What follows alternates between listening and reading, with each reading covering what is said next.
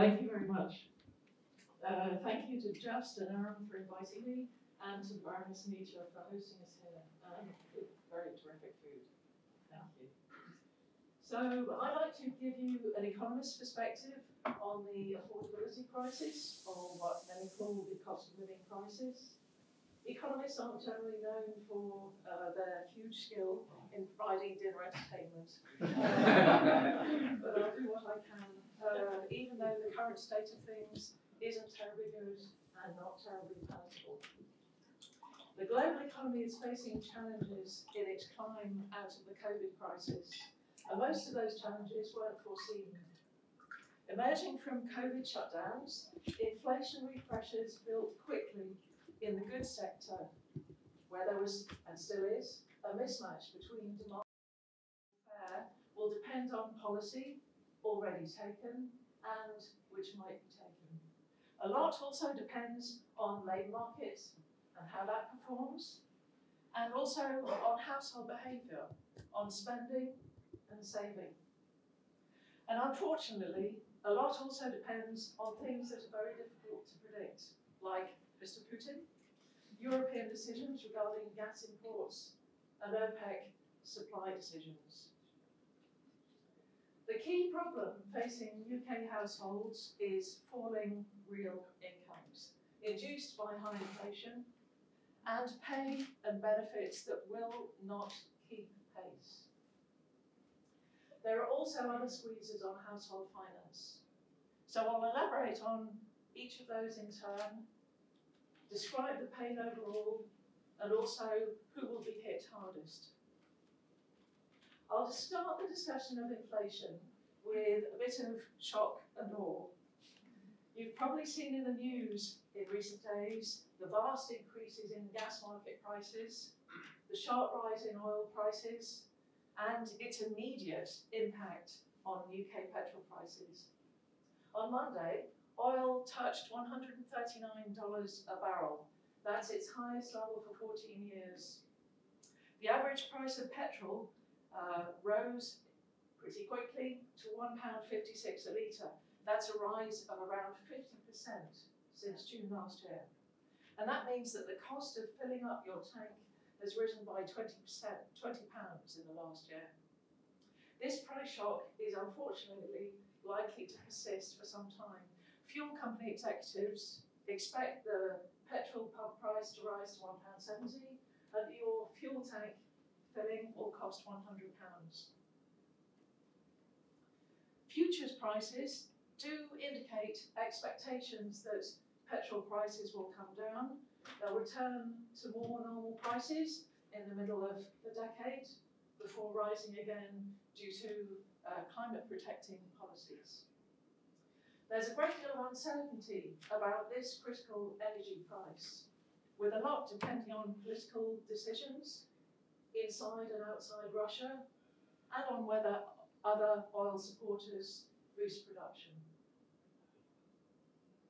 We're all well aware of the existing energy price rises UK consumers face, with the energy price cap rising by £693, or 54% in April. Unfortunately, we've recently seen further large rises in UK gas prices, with the UK market price briefly touching £8 a therm on Monday, or over £500 per barrel of oil equivalent. Average annual dual fuel bills will be £3,000 if the average gas price over the first half of this year is £3.20. And my expectation is that it will exceed that. The government energy bills and council tax rebates will provide an extra £350 that will help with energy bills in 2022, but add £40 to bills over each of the next 5 years. How important is oil and gas affordability to UK households? Even with the energy bills rebate, the lowest income decile will see their energy bills share of spending rise from 7% in 2019 to 10% in 2022. The council tax rebate will only help those in Band D properties and below, which excludes more than 1 in 10 of the bottom 50% of the income distribution. Even with those policies, 20% of households are predicted to be in fuel stress in 2022, which is defined as spending at least 10% of income on energy bills. And that's before any further rise in the energy prices. So what about inflation more generally?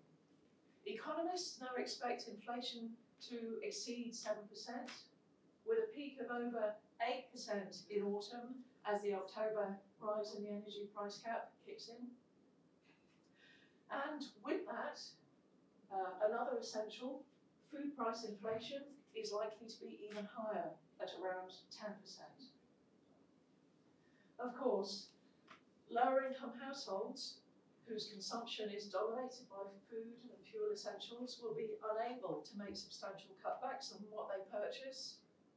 Their household bills will inevitably rise by 10% or more, and they are less likely to have savings as a cushion. Surveys confirm that households are noticing and reacting to inflation. A growing proportion, now 81%, of households have been reporting to the Office of National Statistics that their cost of living has risen. As expected, food, gas, electricity and fuel were the key drivers. Most were adapting by spending less on non-essentials, and more than a third in reducing energy use at home. Working households' disposable income will also be hit by the 1.25 percentage point rise in employee and self-employed national insurance in April. However, the impact of this is progressive, with the disposable income of the lowest decile falling by only about 0.5% compared to over 1% for the top half of the income distribution. Incomes will not rise to match inflation. Whether working or on benefits, people will see their incomes fall in real terms. Over the next 12 months, households on benefits will suffer greatly from the lag in benefit uprating. Benefits will be uprated by 3.1% next month, matching CPI inflation in the year to last September. The much higher inflation expected this year implies a real fall in benefits of around 5%. The fact that benefits will be uprated in April 2023 by something like 7% to match this year's inflation, providing a likely real terms rise, will not help make ends meet this year. The Resolution Foundation has estimated that the real cut to benefit income is in the order of £10 billion. Wage settlements are not forecast to keep pace with inflation. Employers are raising pay to recruit, but upward pressure from existing workers on their wages remains muted. This is consistent with surveys finding that workers still fear unemployment. The fear of unemployment still remains high, and despite becoming more aware of inflation, expectations are lagging. So inflation expectations are still around 4%. In April, the minimum wage will rise by 6.6%, but the expectation when it set that number, the Loan Pay Commission had, that unusually high rise would represent a real terms increase, will not be realised. High inflation and weak nominal pay growth will lead to substantial real pay declines for workers over the next few years until mid-2024. That's 3 years of decline. The major falls in real income come this year and next, when inflation is at its highest. All this adds up to an overall fall in household disposable income that I expect will be in the region of 3% this year. That's worse than the Bank of England's February projection of a 2% cut, which itself equated to £1,000 fall in average real disposable income. The projected real income fall in 2023 is characteristic of a severe recession. It's reminiscent of the falls seen in the financial crisis or the oil crisis of the 1970s, and looks longer than the downturn of the early 80s. Furthermore, unfortunately, income risks in the short term are on the downside. How is this pain distributed across households? In 2021-22, economists expect that low-income households will fare worse than others due to the real fall in benefits. In 2022-23, it's not good for everyone. There's a 4% fall across the board. In 23-24, the lowest income households are slightly better off than others, largely due to their delayed benefit uprating. The greater suffering of lower income households contrasts with their recent experience. For several years, many, although not all, lower income households have been doing slightly better than most in the economy due to minimum wages increasing slightly faster than average earnings, and also they benefit from the COVID crisis. The fall in income for less well-off households comes at a time when finances are already tight for many. You undoubtedly already have a good picture of household debt. For example, the Step Change Debt Charity, whose head of policy, Peter Tutton, is obviously here with us tonight, recently estimated that 4 million people are already using credit to pay household bills. Similarly, Credit Klarna estimates that 1/5 of households are using credit cards, loans, or overdrafts to pay energy bills. How will policy react? If energy prices remain this high, commentators believe that some financial support from the Treasury will be needed. What about monetary policy? How far will the Bank of England raise interest rates to curb inflation? In the face of inflation that is now stemming from supply shocks, international uncertainty, and where the downside risks to demand are high, I would expect the bank to rein in its interest rate raise plans. Even if these national measures are taken, there will still be an urgent need for more targeted support at those worst hit or who slip through policy nets.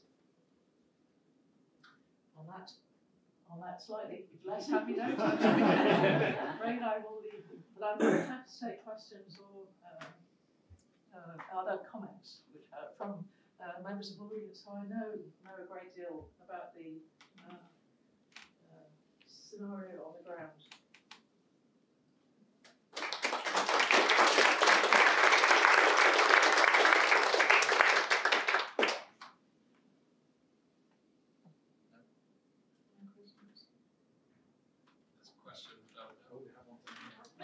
Thank you. Arum. Thank you. That's a very, very interesting speech. We've heard a lot that over COVID, people's spending habits changed because of lockdown and various other measures imposed by government. To what extent has that affected the level of saving in the economy across different income groups? And therefore, do you expect that actually that might provide cushion in the short term? Yes, that's a very good point, and I had wondered whether to include it in my speech. Yes, the household saving has risen as people spend less. The distribution of that saving, unfortunately, will not be terribly helpful in preventing the squeeze on lower household incomes finances. Why? Because those at the bottom haven't been able to save. All of their money goes out. It's the people on higher incomes who saved money by not going to restaurants, not going to the gym.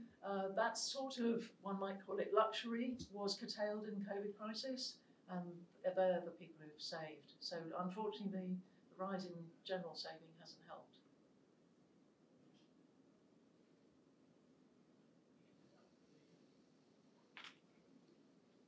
Any other questions? Yes, I have a question. How effective do you think Ofgem will be in capping energy prices to stabilise the energy market for most consumers? Yes. Unfortunately, not at all. Yes, unless I would say unless there's huge political pressure, and it's not Ofgem's role to do that. Ofgem follows a formula in pricing, and unless there is government instruction to change that formula, it won't change. So, I mean, the prospect of £3,000 average bills is a real one. I think it will happen. I expect that the government, rather than wanting to change that formula, I'll say something else about that in a minute. Rather than change that formula, we'll want to do something in terms of, I'm going to call it fiscal policy, government spending instead. I do think though that there will be thought within government about changing the way the formula is enacted, because it's become all too evident that 6-monthly revision of prices is too inflexible. The problem is that even having a more flexible pricing wouldn't solve our problem. It would just mean that the price changes hit more quickly. So that's not the solution. Unfortunately, that sort of pricing mechanism is needed in order to keep energy suppliers in business. So I don't think Ofgem has got much choice unless there was, for example, huge government subsidies of the electricity market. Yeah. Thank you for that. We're starting to crunch numbers on people we see, and it's pretty sobering, as your speech suggests. I guess you talked about government support is needed. I agree. It's hard to see another way. I guess the question is, given on the back of COVID expenditure, can you say anything about what fiscal headroom government has to actually give the help that's needed? Is this purely political, or what constraints do they have? What headroom have they got to actually help households? Yes, they do have headroom currently because the government, you probably know, the budget deficit has fallen at the fastest rates for decades, actually, because the revenue from taxation, particularly business taxation, the economy's grown slightly faster than predicted, and even that slight faster growth has generated a lot more tax revenue than expected. So the OBR forecast looks now wrong. It looks too pessimistic. The government has more money to play with. I could say more. We have the Chancellor has made noises that he enjoys the fiscal retrenchment that's happening. So it does sound like the Treasury is prone to not be generous in terms of spending. However, things are moving very fast. They are seeing, just like everyone else, the huge price rises in the oil and gas market.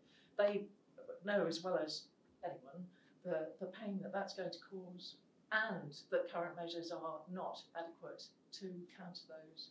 So